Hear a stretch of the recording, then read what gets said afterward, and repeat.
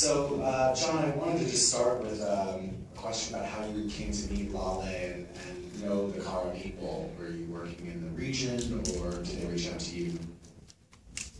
You know, I was first drawn to the Omo Valley about 10 years ago.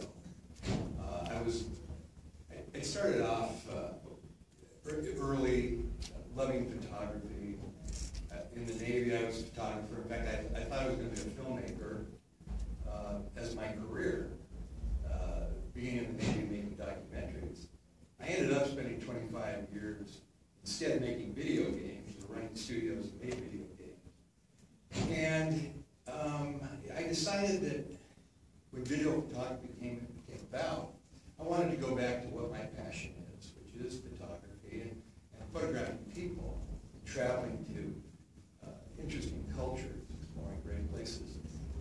And I learned about this place, the Omo Valley, a place that National Geographic called the last frontier in Africa. And I was fascinated by it.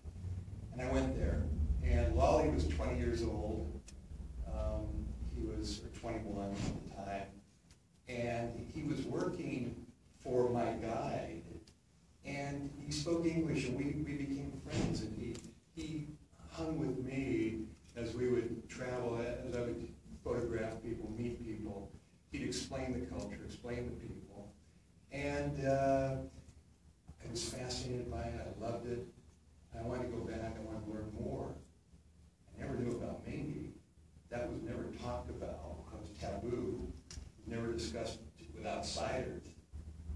And for 5 years, I kept going back and getting to know these folks. And after a while, they were comfortable with me. They knew me. I'd bring coffee, I'd bring corn, whatever they would need, maybe a little bit of medical help. And it was after 5 years of my photography that I thought, you know, my body of work here is just about complete. I want to move on, maybe Southeast Asia, somewhere else.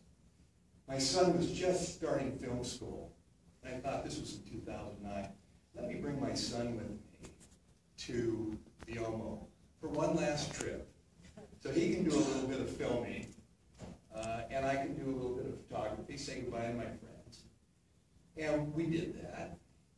A few months later, Lale got a visa to visit America. And we were overjoyed. Lale came to America, came to California to visit us and stay with us for a month or so. When he came, he told me the story about Mengi. And he told me that story because he was in a really rough spot. At that point, he had 24 children, and he didn't have money to feed them or to house them. He said, John, please, can you help? So, you know, of course, you can't say no to something like that. And so I said, sure, Lale, we'll do whatever we can. We'll plan a trip. So we immediately talked to my son. He got some of his buddies from film school and girlfriends, I might add, because one of our cinematographers was a young woman who was very talented. And we went to the Omo, and we thought we'd make a YouTube video that we could put on the internet. And that YouTube video kind of kept going, and we thought, well, maybe a 20-minute short. This is starting to shape up into an interesting story. And all the time, we were doing it with the intent that we can tell this story to raise support for these children, because that's really what it's all about. And 5 years later, we ended up with this film that you saw today. And it's still the same reason. You know, we made the film to raise awareness, raise support for Lale and Omo Child. So that's an amazing story. Do you want to take questions from the audience? This gentleman at the bottom. Yeah. Is the government doing anything about the water or anything else that they need? The question was, is there help from the government right now? You know, the government has very limited resources. We like the individuals who are in the government locally, There's so much going on in East Africa, in that part of the world these days. Large commercial farming is coming in, so there's stress on land. Dams are going in upriver that are impacting the people. Those farms, the commercial farming, things like cotton are being grown. Evidently the world needs more t-shirts because that's all going to be exported, but the chemicals used for fertilizer and for pesticides goes into that river. In fact, that river, which is about 400 miles long, dumps into the largest desert lake in the world called Lake Turkana. Just about 60 miles south of Deuce Village is the Kenyan border. And at that border, it becomes a delta and opens up into Lake Turkana, which is this magnificent lake where about 250,000 people live around that lake, rely on that lake. So these chemicals going down can help. But does the government help? They're sympathetic. They support us in all of our effort. They appreciate what Omo Child does there, what Lolly's doing. But they really don't have resources to do anything. And sometimes there doesn't seem to be motivation. I'll give you an example. In 2011, more kids died of measles than dengue.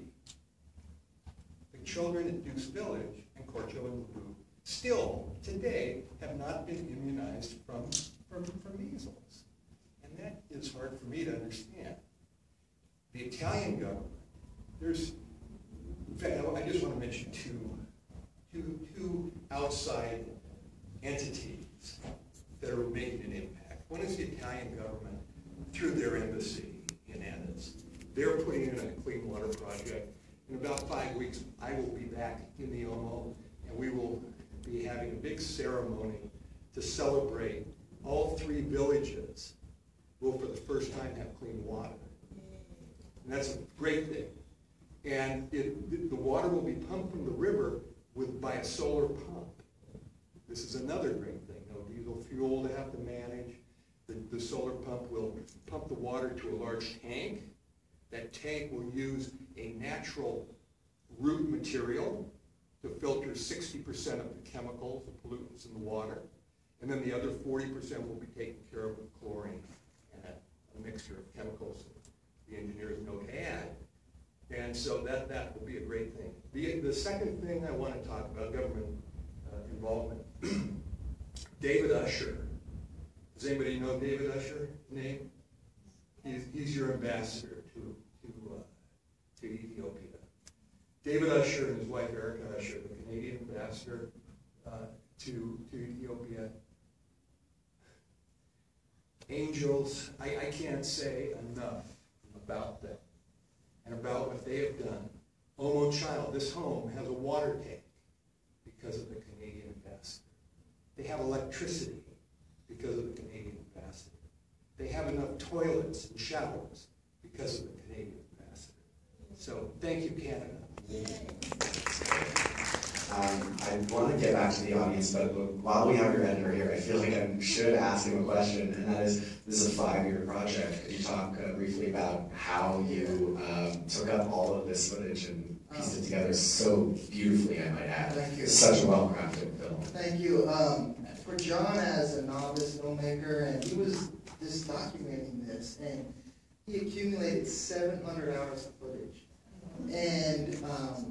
And there was footage that we didn't even know about. The footage that you saw Lolly when he was riding his motorbike, he shot that by himself. Before any knowledge of a film or anything, he just thought about documenting it. And through the film was almost done, and we were 6 months probably close to finishing. And he told us that he had this cassette in his drawer. And we looked at it, and it was that footage. And it was these kind of magical moments as a documentary filmmaker, you'll find these things happen. And that was a rare find for us. It was almost that diamond in the rough, because you actually got to see his first contact with a parent, with a mother, to try to rescue that child. And it was unsuccessful, but it was an amazing start.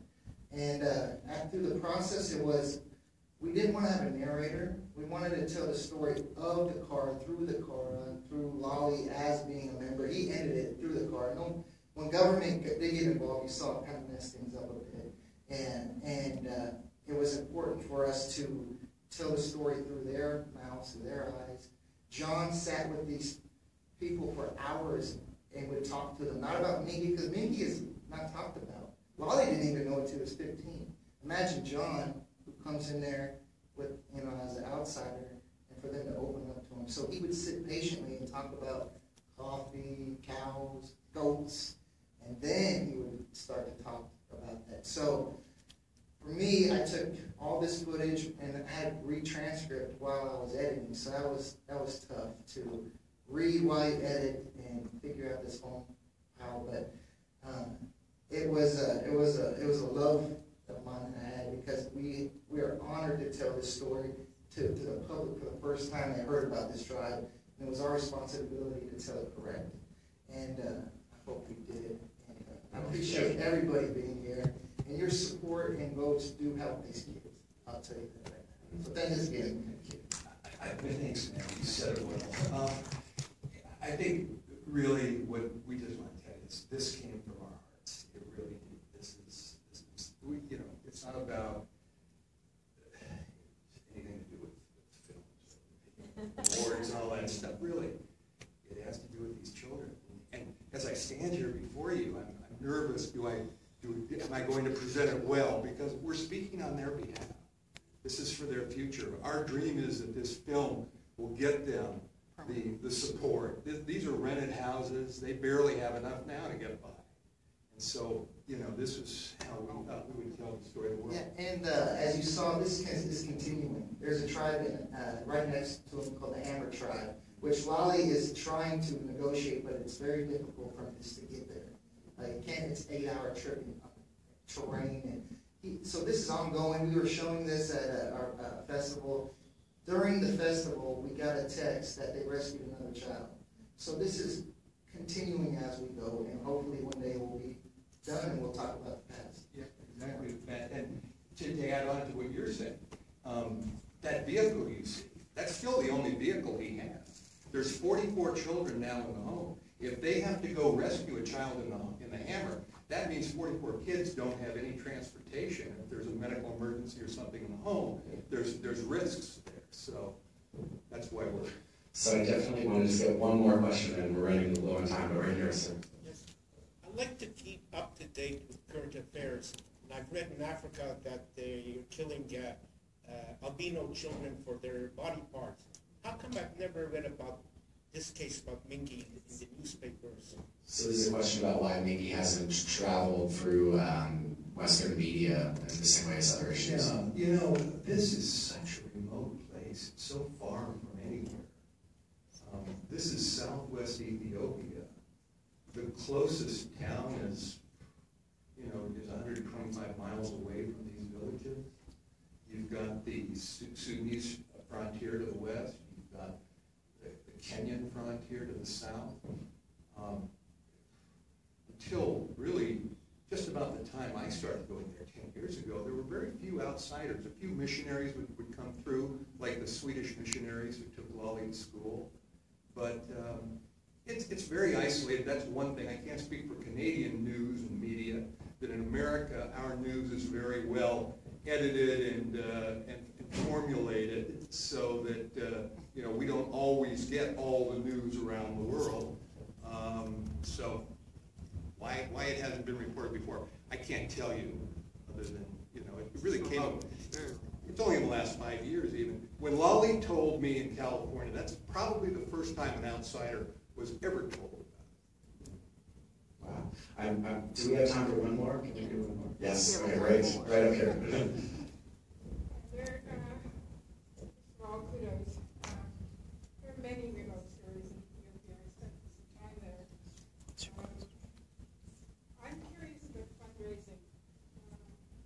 In 2007 and 2009, the Ethiopian government enacted civil society laws that prevent foreign NGOs from taking in money on anything that is considered political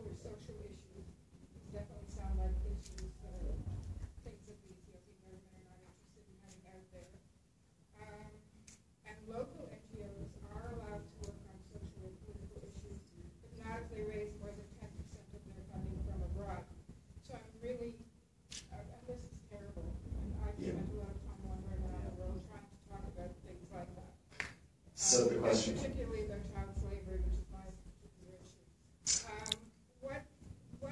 How does money get to them, and does the government? So this is a question about the government clearly is trying to regulate NGOs. How does Omo Child operate in this difficult situation? It's case-by-case basis. That is the law. What you just described is the law in Ethiopia. However, exceptions are made. Omo Child is the only home for children. We don't call it an orphanage. It's the only home for children in southern Ethiopia. Everything else has been closed for the very reasons you speak of. Omo Child just renewed they've got their 5-year operating license renewed.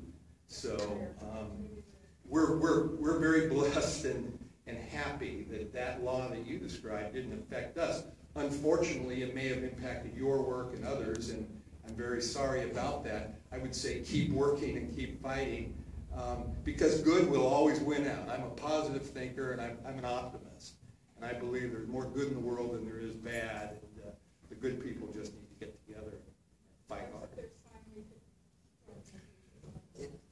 Well, thank you all so much for coming. Thank you for sharing this amazing film with us. We really appreciate it. Be sure to vote for the audience in order. Please do vote. And I do want to say one more thing about this festival and the people and the volunteers. What an incredible, we've been to a few other festivals. Nothing is like hot dogs. This is amazing. And we love Toronto. Thank you. Thank you.